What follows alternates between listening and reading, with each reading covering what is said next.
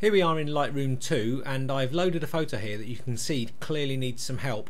It's been overexposed. If you look at the histogram up here, you can see that we've got a big area here which shows that the image has been quite overexposed. So we've got kind of faded highlights, it looks a bit washed out, but the thing is the shot was taken in RAW, so it's a lot easier to correct this than if I'd shot it in JPEG. So all we're going to do on this photo for now is work on the levels, which is here in this the histogram diagram here, and also the curves using the S curve or using the curve tone curve here. Now I'm going to start by using the levels using the histogram.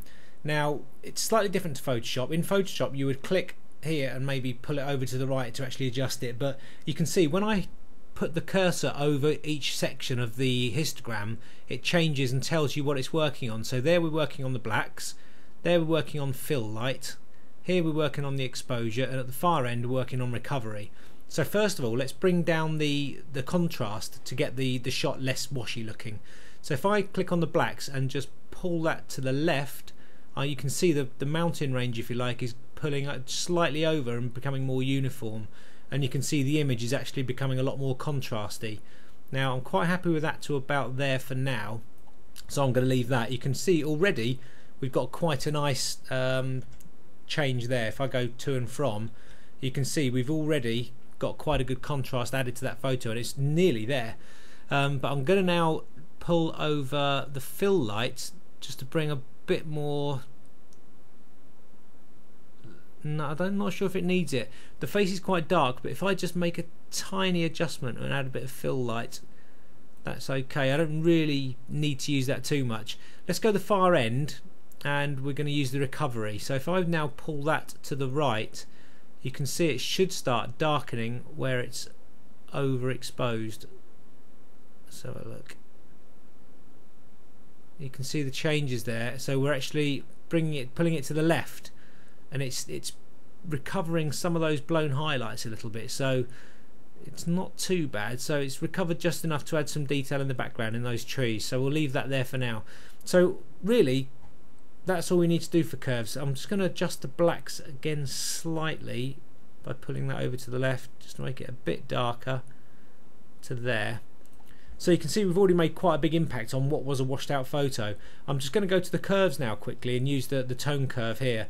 You have a similar thing in Photoshop, but this is slightly more accurate. There's more you can actually do with it. I'm actually going to just create a slight S curve. If you click somewhere at the top of the curve here and you go up, you can see you're using the highlights. You're adjusting all the highlights in the image. So if you want to really contrast the image, you can pull that right up and then go to the darks and the shadows and pull that down, so it'll create a more of a contrasty image. The great thing about Lightroom is you've actually got here, you can adjust it by dragging this into the photo. If I click this element here, you see it brings up a new kind of cursor on the image, and I can select any part of the photo and change just that tonal range. So if I select, say, the grass here, left click and then drag, you can see it's just changing all the elements within that tonal range, and you can see the main model's not changing at all, it's just changing the background. I don't want to do it too much this way because it looks too washed out. I want to keep those bright colours there. So if we just keep it to about there, that's about right. I can also use it on the face, but I'm thinking that that's quite it's in the mid-range, so it's going to affect quite a lot of the photo. Let's just change that.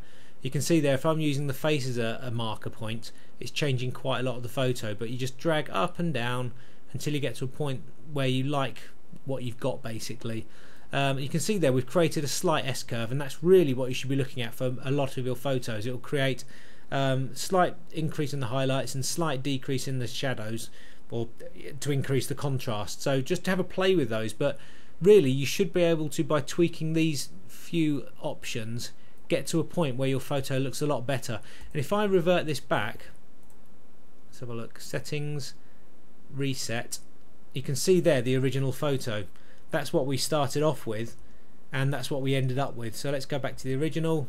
Very washed out, we've lost all the detail, we've got quite wishy-washy looking photo, and then just by adjusting the levels and curves you get to a shot that's got really nice contrast. It's still fairly blown out, but it's heavily backlit, so we'd expect that kind of shot anyway. But really I'm quite happy with that as a shot, just by doing those Very two simple, quick and effective tools in Lightroom 2. You can get a photo and recover it from what was a washed out image.